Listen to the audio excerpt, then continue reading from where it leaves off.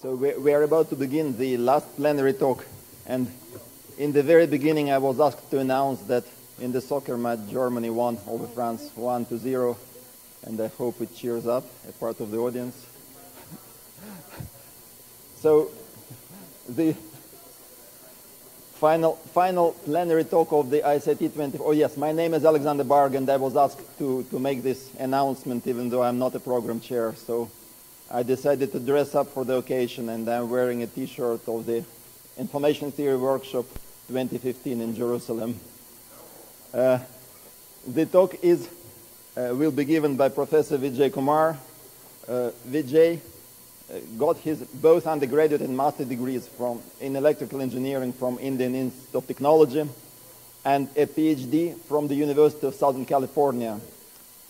After getting a PhD in 1983, Vijay spent the next 20 years as a professor, faculty member at USC, before moving to the Indian Institute of Science in Bangalore in 2003, where he currently is a chair of the electrical communications engineering and holds a chaired professor's position. And at the same time, he is also an adjunct professor at the University of Southern California. Vijay's research has been mostly in coding theory, sequence design, algebraic coding theory. A pseudorandom family of pseudorandom sequences that he co-designed in the 80s is now a part of 3G WCDMA standard. Vijay moved on to do algebraic coding, and he co-authored the celebrated paper of 1994 that made a connection between nonlinear binary codes and codes over ring alphabets such as Z4 that propelled research of codes over ring alphabets that has been going on to this day. He moved on to design the first and the most well-known low-complexity algorithm of constructing algebraic geometry codes that meet the celebrated Swassman-Bladud-Singh bound that improves for large alphabets the Gilbert-Varshamov bound, asymptotic Gilbert-Varshamov bound. He worked on space-time codes, and his latest interest has been codes for distributed storage, which is the subject of today's talk. Vijay has been involved with the Information Theory Society, serving as a member of Board of Governors, associate editor, and he will be one of the co-chairs of the Technical Program Committee of ISIT 2015. So if you want to know which papers will be favored for next year's submission, listen carefully to his talk. And with that, I'm giving it to Vijay.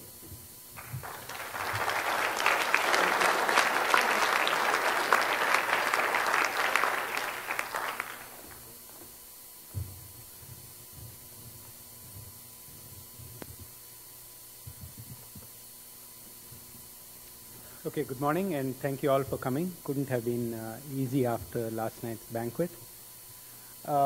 Like to thank Sasha for the very, very kind introduction. Couldn't think of a better person to have introduced me. And also thanks to the TPC co-chairs Gerhard and Olgitsa and Seyang and Ubli for the invitation to give this plenary. It's a privilege and an honor. I've been coming to ISIT for the last 30 years. So can't think of a better place to give a plenary talk. So this talk is about coding for distributed storage. I guess I'm going to put on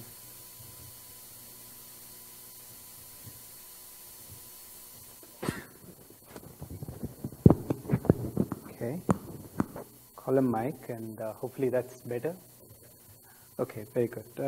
So the talk aims to actually provide an overview of some recent exciting developments in coding for distributed storage.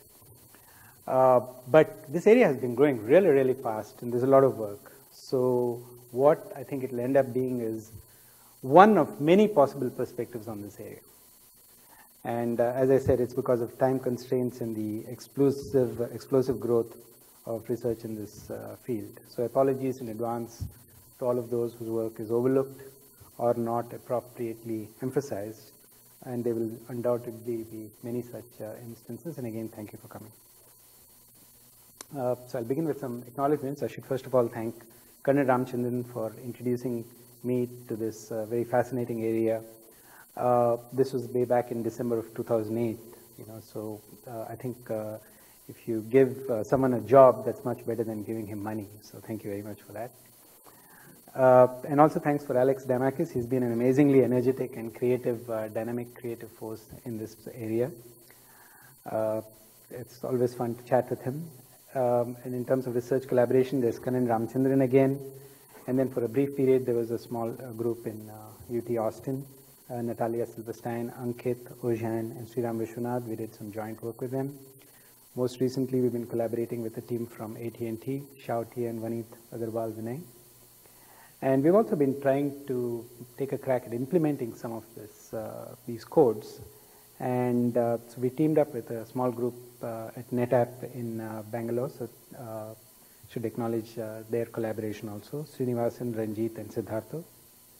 And of course, this work is really, I think, built on the efforts of my students. I've been very fortunate, as many of you all know, to have some really good students, in particular Rashmi and Nihar. They spent 3 years, for me 2 years in a master's and 1 year doing project assistantship. They're now at UC Berkeley, and I'll say more about their work later. Govinda Kamath, now at Stanford. Prakash and Lalita were about to graduate with a PhD from ISIT Bangalore. And so that means that they represent two excellent opportunities to pick up a postdoc in this area. Biranjit and Nikhil, continuing PhD students here. Kaushik Santor, a master's student. Other interaction, just started some interaction with Sasha Bagh, looking forward to it very much. And also sporadic discussions with Salim over the years. So the distributed storage networks setting is basically one in which data is dispersed across nodes in the network, primarily to enable easy access to data, but also to enable robustness to node failure. The amount of data stored is huge, and it can run to several tens of petabytes. There are many desirable attributes. I mean, the storage designers have an endless list, but the ones that we'll focus on here, which are important to them, are low repair bandwidth, which is a reference to the amount of data download needed to repair a failed node, and low repair degree, which is the number of helper nodes accessed for node repair. And you see Google Data Center insides of. So now the title had asking more of an old friend, so I guess it's time to reveal the friend's identity in case you haven't already guessed. So this is none other than the ubiquitous block code. Okay, so the friend that we are asking more of is the block code. Now, what do I mean by that? Well, over the years, the block code has served the information theory community very well, right? It's enabled you to overcome noise and fading and all that. And this time, however, we want something more than minimum distance for dimension. Okay, we want a code that has the attributes the data storage needs. That is, we want low repair bandwidth and low repair degree, and on top of minimum distance. Okay. All right. So in this sense, we are asking for more, and I think this the phrase "more" is justified because, in fact, along the way, they will turn up codes which do all that MDS codes do and more. They don't give up on minimum distance in order to give you something extra. So that, I mean, I did not foresee that, and I think it's the brilliance of the Berkeley team to think that such a thing was possible. And okay, so it's really asking more. So there are two problems. You want codes with low repair bandwidth, and you want low repair degree. And there are two solutions. Okay, so I'll talk about these in turn. And you can see the teams. The top is the Berkeley team, and the bottom is the team from Microsoft. So regenerating codes. So this paper has been well recognized, justly so. So just to go over what is exactly a regenerating code. So there are a bunch of parameters, and I'll go through them slowly. So n is just the total number of nodes in the system, and each node stores alpha symbols. So right away there's a difference, because when you think of a traditional block code, each code symbol is a scalar, but now they are vectors. So every code symbol is really alpha smaller symbols drawn from a finite field FQ. So that's one difference right away.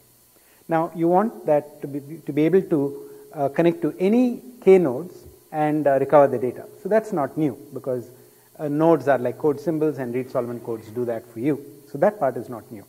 But what is new is that supposing a node fails. Now with traditional Reed-Solomon codes, there really is no natural option to repair a failed node other than downloading all the data from the remaining nodes and then extracting from it whatever information you need to replace the failed node and then replacing the node.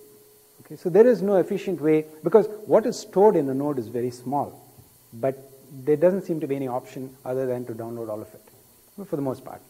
So the thing that Alex Damakis and Kannan, and I understand that this came out of a class project at Berkeley, started by Kannan. So the question they asked is, well, can you design codes where repair is easy? Okay, so you have to put some structure to it. So the structure that they put in is that you should be able to repair a failed node by connecting to any D nodes and downloading beta symbols from each of them. Now this D has to be larger than or equal to K, you can figure that out. But the key point is that this beta is much, much smaller than alpha, and that's where your saving comes in. So your D beta, which is the total amount of download, is much smaller than the file size. Okay, and that's the main point of regenerating code. So again, those are the parameters. Capital B is the file size. It's the total amount of data that you're actually storing across the network. And you distinguish between two types of repair. There's functional repair, and then there is exact repair. So in functional repair, the idea is that when a node fails, you repair it, taking care to ensure only that the system that's left, the network that's left, still behaves like a regenerating code and satisfies the rules. Exact repair says, well, what I want is actually the replacement node to store exactly what the failed node stores. And of course, there are system advantages to having a stationary network, right, where you know what each node stores instead of having to keep track in a dynamic fashion what happens. So exact repair is preferred, and these are different. Now, there's if you take this network, and again, this is in the Damakis paper, if you take this network and now look at how it evolves with time, that is, the node fails, it's replaced, another node fails, it's replaced, and so on. Now, a data collector should be able to recover the data by connecting to any K nodes, regardless of which stage of time you tap from, right? So, or how many repairs the particular node has undergone.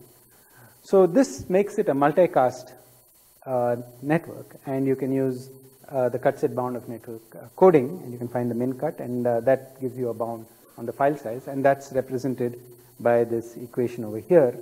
So a code is optimal if the file size is equal to the quantity on the right side. So the optimum file size is decided by the parameters k, d, alpha, and beta. Now let's suppose, on the other hand, that you actually have an optimal code. So that means that you have equality in this expression. It turns out that for given k, d, and file size b, there are multiple choices for alpha and beta for which you can satisfy this equation. So in other words, there are different flavors of optimality. Okay, so this gives rise to what is called the storage repair bandwidth trade-off, where every point on this curve here represents an optimal code.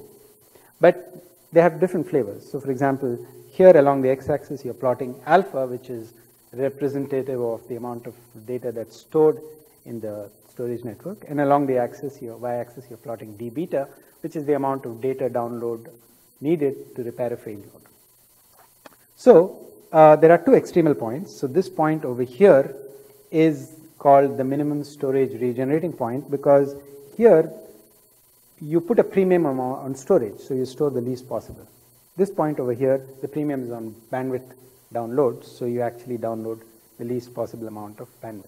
So the initial attention was on designing code for these two extreme points. And the other points are called interior points.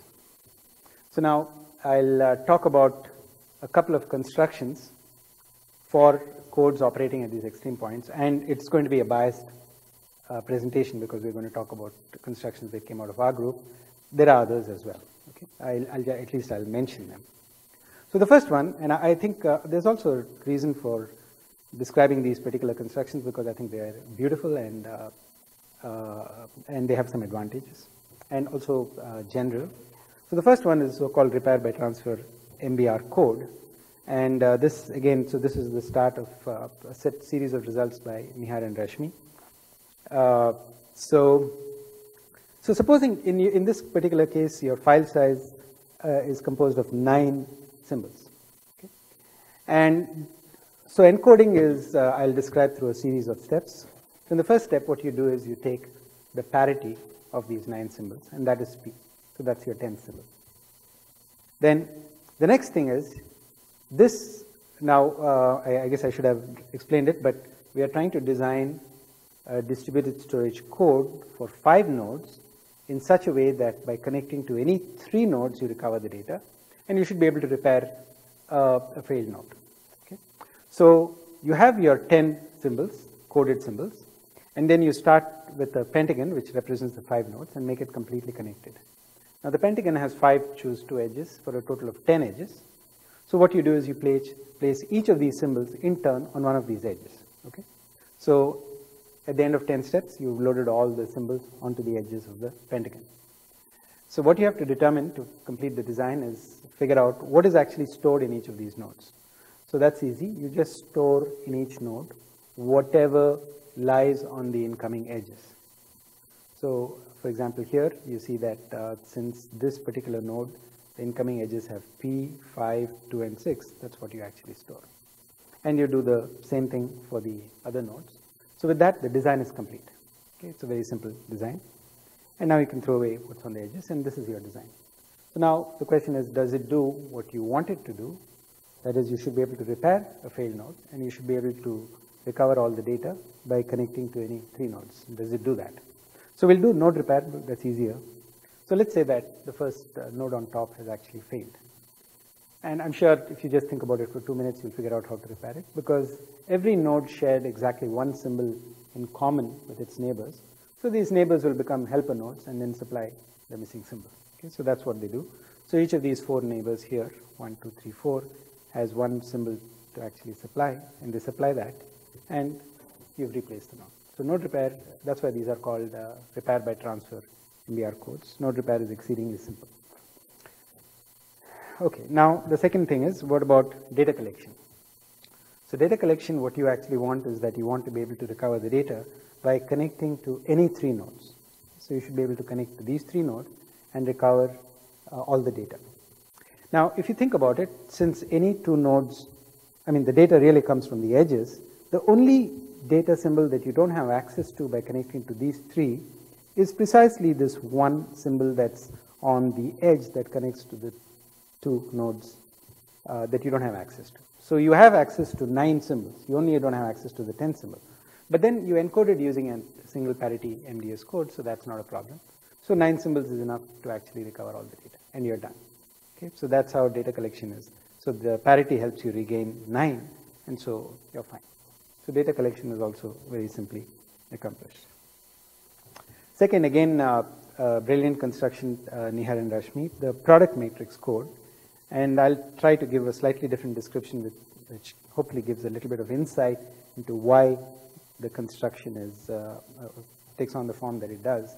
Now, this construction is good for both for constructing an MBR code for all parameters and an MSR code provided the rate is less than half. It gets more technical than that, but basically this is good for constructing codes of rate less than half but not really larger.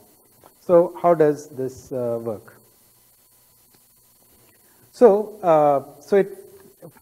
There's one perspective from which it's very easy to describe. So you have your input data stream that you want to store, the file size, file of size capital B. You pass it through a precoder. But this precoder is different from other precoders in the sense that the output of the precoder is a matrix. It's a matrix, redundant matrix arrangement of data symbols. And what form does the redundancy take on? It takes on the form of what you might call sub-block symmetry. That is, the matrix is composed of sub-blocks which are themselves symmetric. So symmetry is important here. I can't say that it's necessary, but it works. Okay, and I'll explain why it works. After you have this matrix, then you pass this through a generator matrix, and there are several possibilities here, but let's say a Vandermonde matrix will work. So let's assume it's Vandermonde. So now if this U here was a row vector, then it's just the standard encoding of a read-solvent code. There's nothing different. But this is now a matrix, and a matrix with some symmetry. Okay, so it's like encoding a bunch of row vectors using a common generator matrix, but the data are intertwined. Okay? And so at the output, what you get is U times G. So U is the matrix that contains the data, and G is the generator matrix. So we call C, instead of calling it the code word, we call it the code matrix. Okay, and just to keep things simple, we called it the product matrix code simply because it's the product of two matrices, but you could think of other names. Okay, so that is the form of the code. And next, I'll show you what are the types of symmetry that come up, and then I'll explain why you need symmetry. Okay, so this construction is good for both MSR and MBR. So here, MBR for the case when D is equal to K, and the symmetry requirement there is very simple. U is equal to U transpose. You need that data matrix be symmetric. Now, MBR for D greater than K, then it is very similar to this, except that you actually introduce some zeros in the right-hand corner. Okay, so this overall matrix is symmetric, or you can think of this individual matrix here as being symmetric. So this is what I meant by sub-block symmetry. So this thing here is symmetric. Yeah, and then for the MSR case, it turns out that if you construct it for D equal to 2K minus 1, you can extend the construction to other values. So for this canonical case, the data matrix takes on the form S1, S2, where each SI is symmetric. This is sub-block symmetry again. So why is it that this symmetry is important here? And so one way to look at it is that, look, your code is C is U times G. So you use your data matrix, and G is the generator matrix, and so the columns of the generator matrix, right, are G1, G2 up through Gn.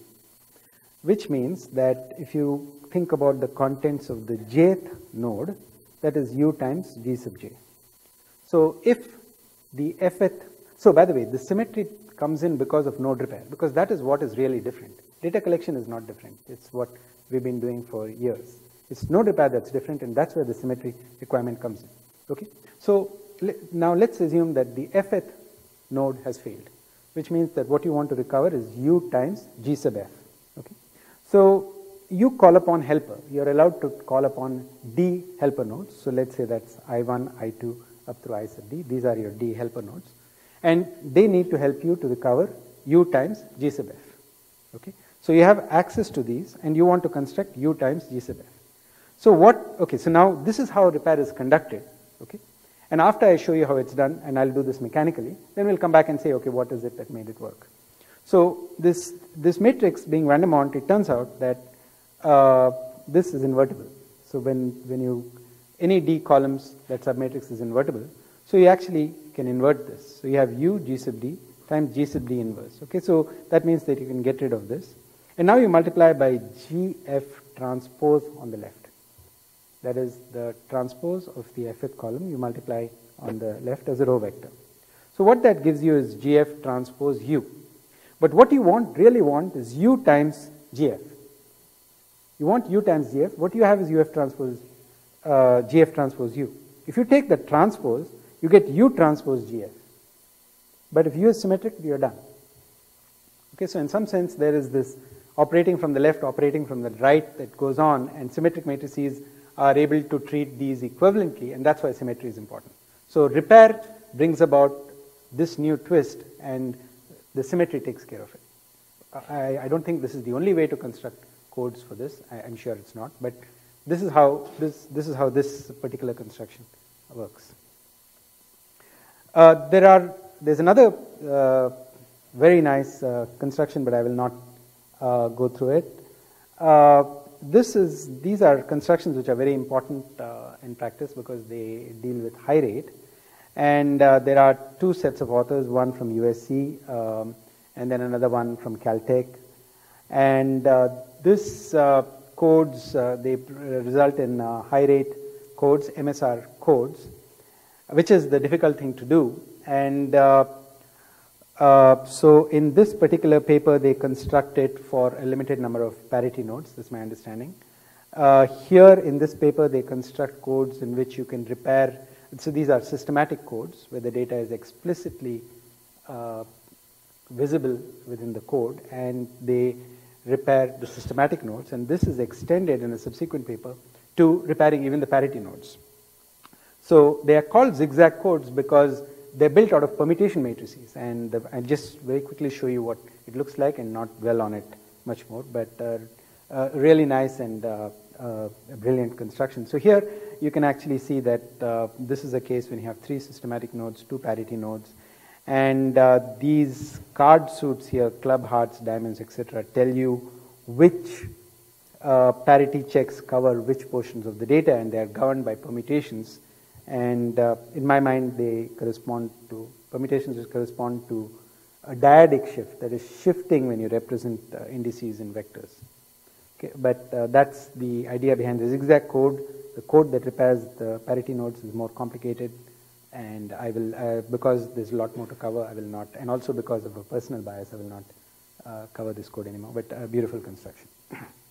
So now, we've talked about the interior points. So what about the extremal points? What about the interior points? So right in the beginning, another of the set of results they had was Rashmin showed that if you look at this trade-off, then in the red portion, it is not possible to construct exact repair codes. On the other hand, there were results from Syed Jafar, Kadambe and others, and Kannan Ramchandran, who showed that it is possible to approach the MSR point for all values of parameters asymptotically with exact repair. So that gives rise to the question, I mean, okay, so it's not possible to construct exact repair codes which lie exactly on these interior points, but can you approach this? And this problem remained open for quite some time, so Alex felt emboldened to wager 12 bottles of Ujo, I think, to anyone who solved this problem, who determined, I mean, is the exact repair trade-off really different from the functional repair trade-off? And this was solved in a very interesting way by Xiao Tian from AT&T. So what he did was he focused on a particular case of 4 nodes, 433 case of the N is 4, K is 3, D is 3. And he used a computer-aided proof that builds upon Raymond's information theory inequality prover framework. So he phrased all the requirements of a regenerating code in information theoretic terms, reduced them to inequalities, and then derived another inequality. And so what that gave him was showed that the trade-off in the exact repair case cannot go below this. This is the functional repair trade-off, and that's the bound that he got. And he was able to construct a code for this particular point. We have constructions here and here, and through something called space sharing, you can generate this. So the exact repair trade-off in this way was characterized for the 433 case. Okay, so Alex gave him the equivalent of 12 bottles of Ujo. So we looked at this problem, and we were motivated by this result to look again at this problem. And the first step we started, we went back to the paper jointly with Nihad and Rashmi and looked at what they had done to prove non-existence here. Okay, sorry. What exactly they had done to prove non-existence here. So we went back and looked at that, and we found that actually it's not very hard to extend that, because it turns out that they prove non-existence by arriving at a contradiction, and the contradiction was obtained by comparing 2 quantities which were very far apart and which were supposed to be equal. So we felt, well, if they're so far apart, you should be able to improve the bound. And sure enough, we were. So it turns out that we deal with something called the repair matrix, but we were able to improve it, and we do it for all n, k, and d. We now show that the exact repair trade-off is different from the functional repair trade-off, except in that one region close to the MSR point. So for example, here is the case of the 544, when this is the functional repair. The red is the new outer bound that we derive, and it turns out there are some constructions for the interior points, and these interior point constructions give you this blue curve, and there's one point at which they meet, so that turns out to be an optimal code, the first known which does not lie on the functional repair trade-off. So there are, we came up with a construction for an interior point simply by layering MDS codes in a not so dumb way. And it turned out that the AT&T group also did something very similar. So we decided to combine forces. We now have a joint paper in submission. And subsequently, this construction, which we think of as the layered construction, was improved by Ernwall, and subsequently further improved by Goparaju, Salim, and Rob Calderbank. And so now you have actually codes which perform like this. So now you're starting to see performance described for the interior points. This is the trade-off. Okay. So with that, I'll actually, that concludes the detailed description of topics. There are many other aspects that have been explored. I'll just mention them in passing. And again, this is where the apologies are due. There's lots of beautiful work that went on here. Lovely work by cooperative repair by Ken Shum and group, and also a group from France. Very nice connections with interference alignment. I think Syed Jafar got into it partly because of that connection. Work on security, how do you make these secure against eavesdropping? Fractional repair codes, Kanan had this idea of, well, let's try to make repair as easy as possible, so he generalized it to functional repair. Sub-packetization bonds. This is a very interesting question. It turns out that the parameter alpha, in all the known constructions for high-rate codes, alpha is large. It's not known precisely how large alpha has to be or how it has to grow with the rate, but it seems to grow with the rate. So there are some bounds now, but that is an open problem to characterize how does alpha depend on the rate of the code, or perhaps in more detail on N and K. This is just a slide on cooperative repair. I'll skip that. Some references here, so I'll put up the slides later on for anybody who would like to look at the references in the area. So that concludes the first class of codes, regenerating codes. The second class is a different direction for codes with storage called codes with locality. And a quick word about nomenclature. I mean, these codes go by very many names. They're called locally repairable codes, codes with locality, locally recoverable codes, locally reconstructible codes, local reconstruction codes. The good thing is all these things on the right have a common acronym, LRC. Okay, so there are all these LRCs. Okay, so these are just a quick list of all the references in this area. As you can see, even in this area, lots of work has been done. And so the pioneering work is this particular paper by Parikshit Gopalan, who's coincidentally here, and with Ching Hong, Smithy, and Yakanen. And this was recognized at the awards luncheon on Tuesday. So the idea in codes with locality is this, that if a node fails in a distributed storage network, now we've been talking about amount of data download to repair the failed node. But what they pointed out was, what is also important is how many nodes you talk to. Okay?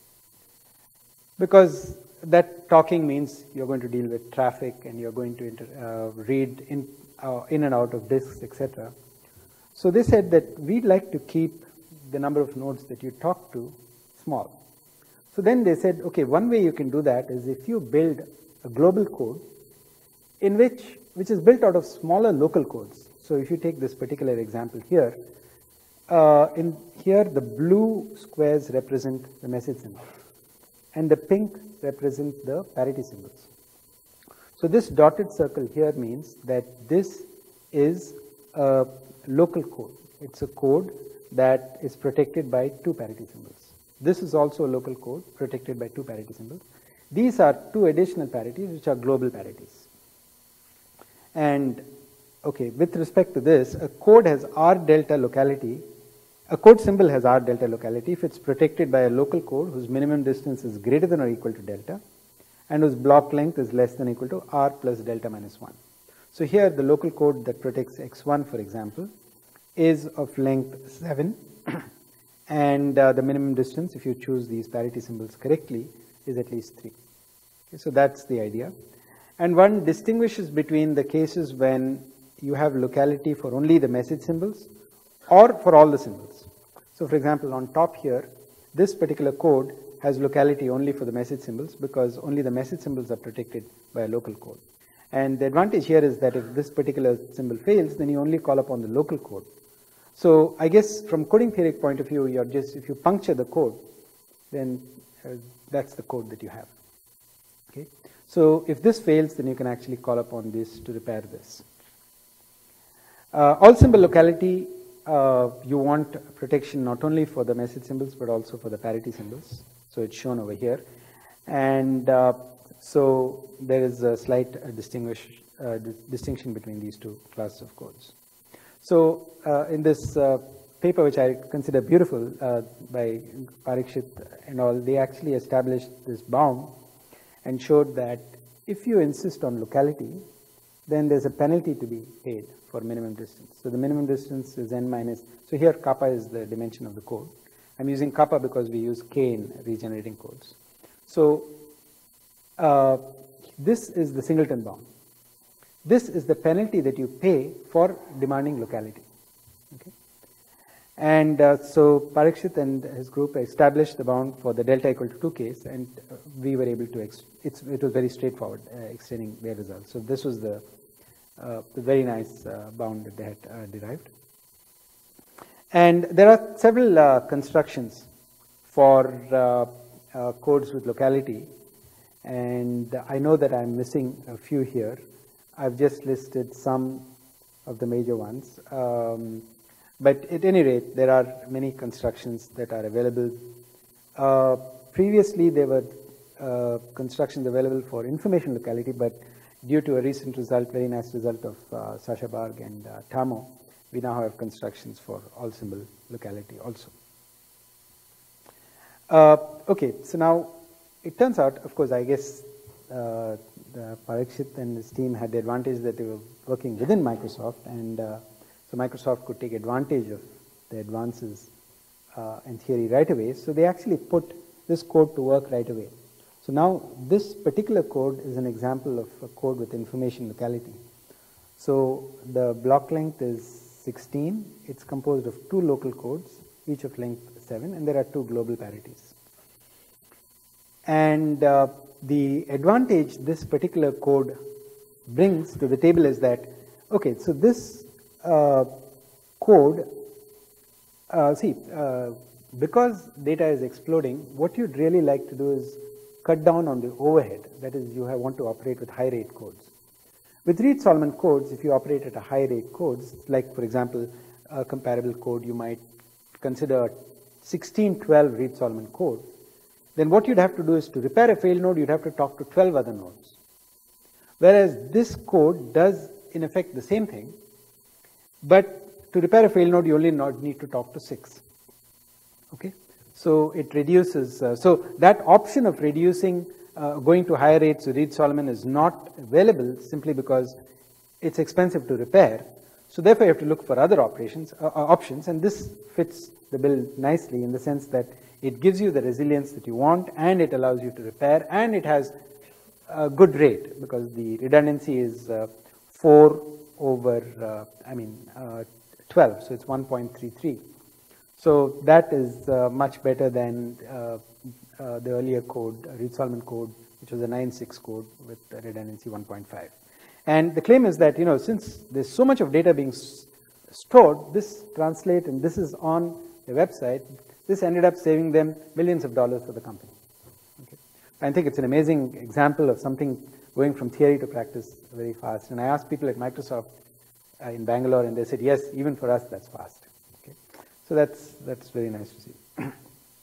Now I just wanted to talk about the Tamo-Barg construction, a very nice construction, and has a very simple interpretation. Now, if you, a Reed-Solomon code has a polynomial description. That is, it has a description in which the symbols of each code word can be represented as values of a polynomial. So, for example, this is a polynomial of degree k minus 1, let's say, corresponding to dimension k, and the values of it over different points in the finite field will correspond to a code word. You change the polynomial, you're changing the code word. So what Tamo and Barg, I guess, must have asked themselves is, well, if you want locality, that is, you want some relationship to exist between this, then that's in some sense equivalent to saying, for example, that you have these 3 points. If you can select a subset of the polynomials, don't use all the polynomials of the Reed-Solomon code, use a subset, the subset that have the property that their evaluations on these 3 points correspond to a line. So normally you'd have a quadratic through any 3 values, but here by restricting the class of polynomials, they actually had a linear polynomial. And linear polynomial translates into a local parity check on these 3 symbols.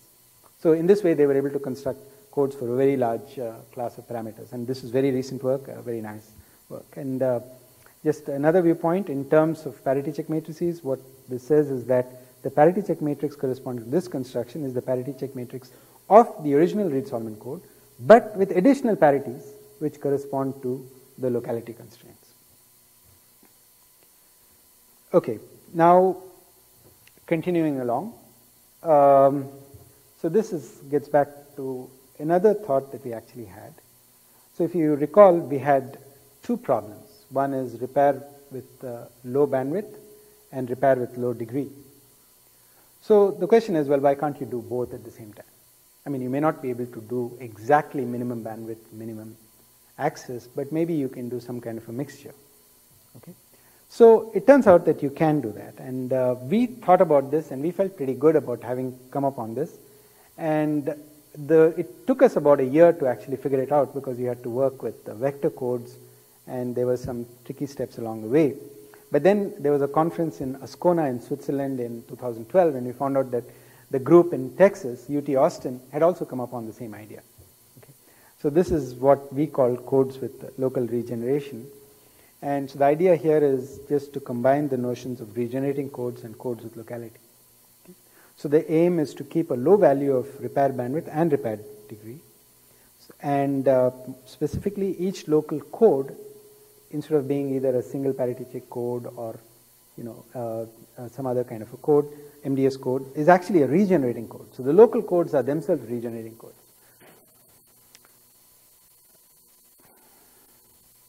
So I won't go into much detail, but just give you an example of one such code. So here is an example code, a local regenerating code in which the local codes are regenerating codes. So specifically, we introduced the pentagon code, so you can see that there are 2 local codes. Each of them is a pentagon code, and you have a global parity code. It's also interesting how these were actually built, because it turns out that this local code with local regeneration is built out of a scalar code with locality. But I'm only going to mention that in passing.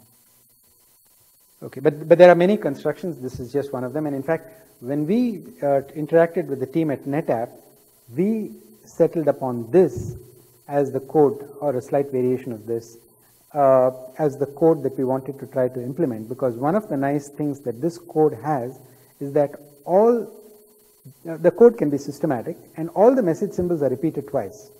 Now, one of the things that codes for distributed storage are, that's important in data storage is that you want to do some function computation on the storage. So something called MapReduce. So it helps to have multiple copies available because you can then do divide and conquer. And these codes are very interesting because traditionally something called Hadoop, a distributed file system called Hadoop, actually replicates symbols 3 times, and that is enough availability for them to do computations easily. This code replicates everything twice. So we said it's kind of in between, and maybe there's a niche market for it. So this is the thing we were exploring. But the wall we ran into is that you're trying to fit a code that you built on a framework that was built not considering making these codes into consideration. So I think the next step really should be is how do you, is it possible to design your storage system keeping in mind that there are these different coding techniques that you might possibly apply. So this is the other paper from the UT Austin team.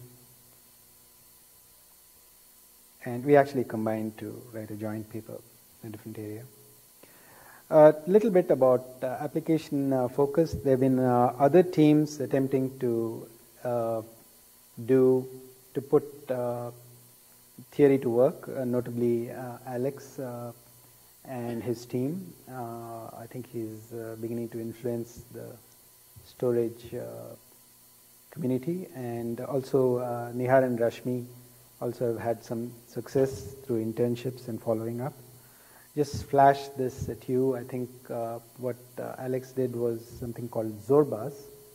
Zorbas, I think that's the XOR here, and using a local code and showing its advantages in a distributed file system, and a system called Hitchhiker by Rashmi and Nihar, where they use what they call piggybacked MDS codes, the idea being that you stack MDS codes and then you alter them so as to facilitate repair. And the advantage there is that you don't have to change the existing system very much, and they got a paper accepted in SIGCOMM. I think this paper was presented at another important conference called VLDB 2013. Okay, so perhaps going a little bit fast, but that was forced because there was a lot to cover. So now I'll talk about recent work. Recent work is saying that, okay, it's all, again on locality. The question is, you've been considering single erasures. Well, what happens if you want to consider multiple erasures? And these are just some of the references, the different teams that have worked on this problem. And there seem to be three options for dealing with multiple erasures. One is, this is all our terminology, and don't claim that it's accepted everywhere. But one is what we might call the strong local codes approach. So this is the approach that we just saw when we said we took what Parikshit and his team had done and extended it to local codes which are more powerful. But then there was a team, I think, in China that said that, that approach is good, but if you want to repair multiple erasures with locality, that doesn't give you the best minimum distance. We can actually improve upon it. So they came up on an idea of designing codes in which every code symbol is protected by multiple symbols, and then multiple local codes, which allows more than one erasure to be corrected. We'll see an example of that. And then we thought about it and said, actually, even you can do slightly better than that by using something called we call sequential recovery. And I think this is interesting because in some sense this links, although this is a very, very distant link, it links kind of to LDPC codes and fountain codes and all that, because they also, for recovering from erasures, they rely on sequential recovery. Okay, so I'll just present examples of these codes. So this is an example of a code where you can recover from multiple erasures under the orthogonal parity check approach. So here, this is a very simple product code. So you have your data and you have your parity. And you can see that if you look at, let's say, message symbol 5, then it's protected by two parity checks, the row parity and the column parity. So now, if there are two erasures, you see that you can actually recover, right? Because, if these two symbols got erased, well, that's fine, because you can't use the column parity, but you can use the individual row parities. So because you have this orthogonality, you're sure that there is some parity that will bail you out. And this code is optimal. Then the sequential recovery approach that we adopted said that, we are here you see that every symbol is protected by two parities, two local codes. We said, well, that may not actually be necessary. So in this example here, the green squares represent the data and the nodes represent the parity checks. You can see, for example, that a symbol like this is protected by just one parity, whereas something like this is protected by this parity and this parity.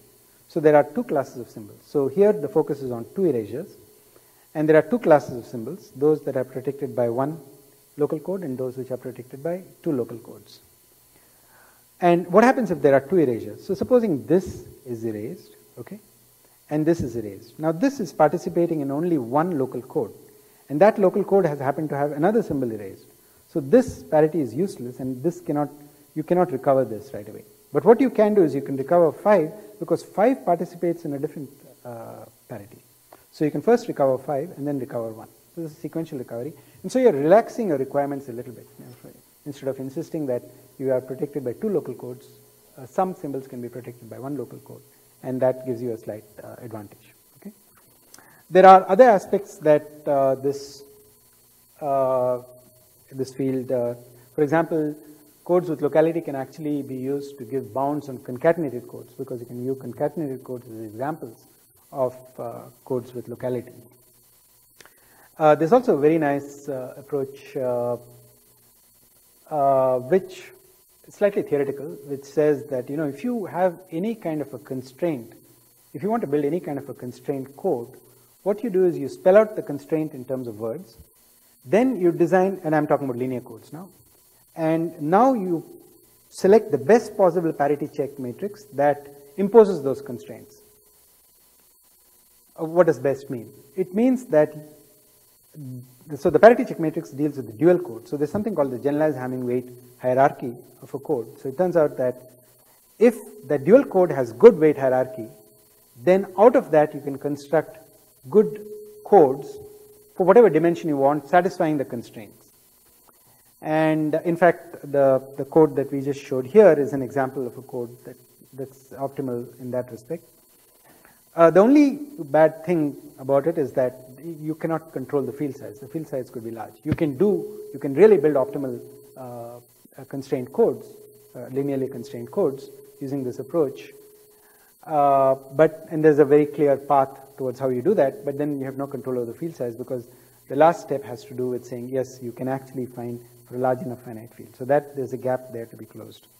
There are connections with LDPC codes because if you talk about locality and someone looks at a bipartite graph of an LDPC code, says, well, we have lots of locality in this code, so what is new? So LDPC codes have lots of locality, but I mean, there's too much of locality to actually be able to understand the code, except with some exceptions in detail. So the question is, can you slowly, very, very slowly build your way to understanding a little bit more about LDPC codes by starting with this very humble approach when you have locality 1, locality 2, etc. So that's something that we're thinking about.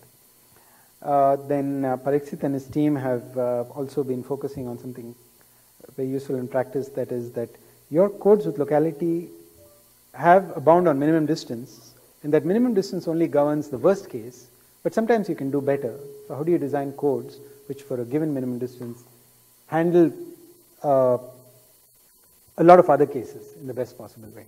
So that's also another direction that's being discussed. So with that, I'll actually say thank you, ISIT Hawaii.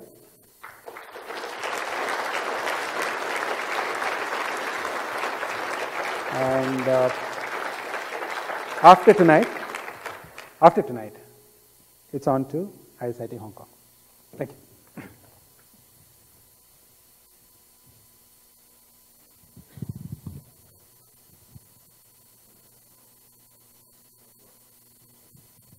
Thanks very much, Vijay, for this very interesting and broad talk. And we have time for questions. In fact, we have quite some time, so questions are welcome from the audience, please.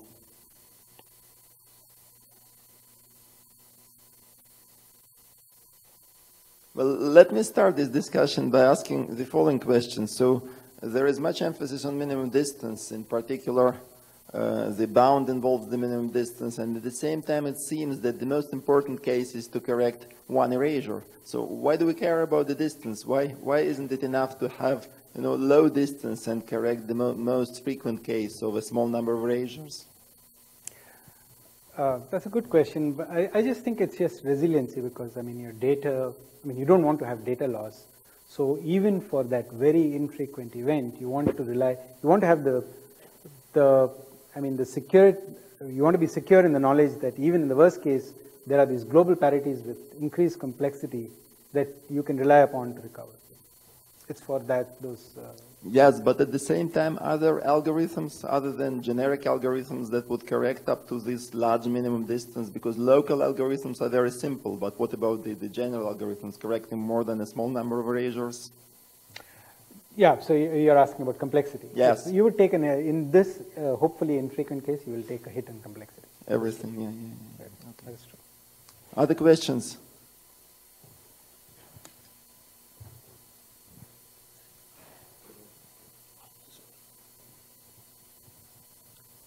Thank you for the nice presentation. Is there any work in which, in addition to erasure, people consider the errors? Or is there any application for that? Yes, there's been some work, and in fact, there was one paper with Nihar and Rashmi some years back in which we considered both errors and erasures. And I think there is ongoing work. It's just not at the top of my head to actually tell you which. But there is work, and it's of interest, certainly. More questions, remarks? Well, it seems that there are no more immediate questions, so let's thank Vijay for this very interesting talk.